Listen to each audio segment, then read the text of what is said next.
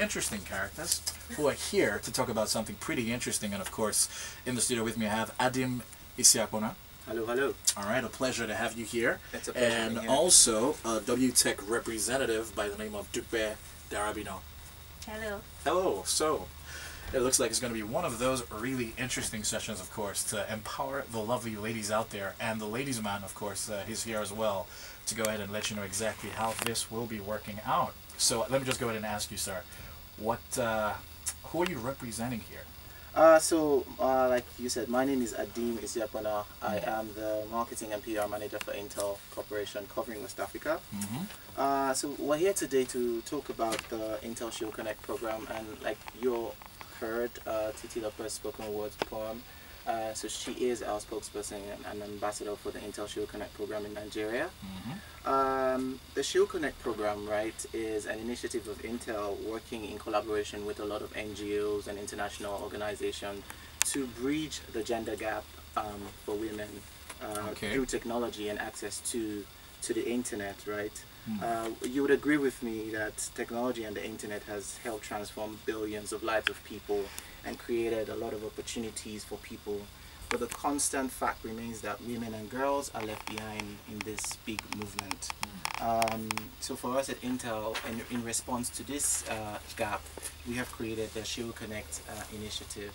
And we're kicking this off in sub-Saharan Africa, Nigeria, Kenya, and South Africa being the hub countries where we're starting off this program, and we intend to scale to other countries and continents.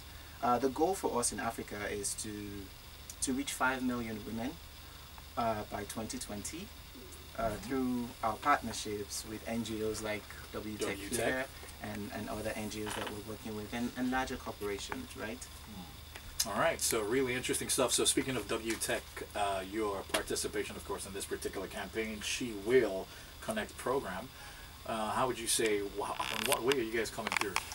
Okay, for W.TEC, our vision is to have a society of Nigerian girls and women using and creating solutions, using ICTs, you know, because it's generally known, or it has been accepted as a norm that this is a masculine field, and we are trying to break ground, more grounds where more women come into this terrain and say that yes, technology is here to stay and we are here to take our place on the table.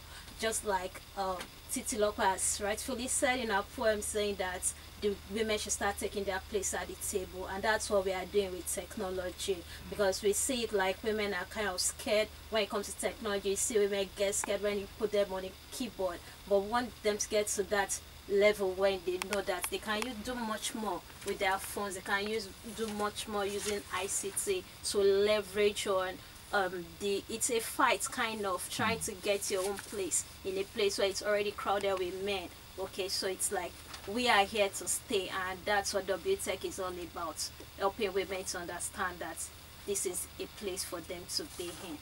That's all right, technology. well, this is, and as Titilope Sonuga is, is a spokesperson for the She Will Connect campaign. I have to ask though, because also you're a civil engineer as well. All right, now quite a lot of accolades. You know, civil engineer. You know, she's an award-winning poet and then a well-known actress for Giddy Up. You know, so based on how this is, you know, connecting to you personally, what would you say? How would you say technology has impacted your life as a woman? As a woman, well, I guess first, technology has impacted my life as a human being in the same way that it's impacted lives of people across the world. So being able to connect to this global network of people shows you different options, right? So because I was able to connect online, I also was able to see other women who were excelling in their fields, doing a number of different things at the same time. So when you have those mirrors, you as a person feel like, okay, maybe I could do that. Okay, maybe I could try that. So I'm hoping that my role as a spokesperson and being able to say, yes, I was an engineer, but I'm also a poet who's also an actor. And I'm able to leverage those opportunities because I'm connected online.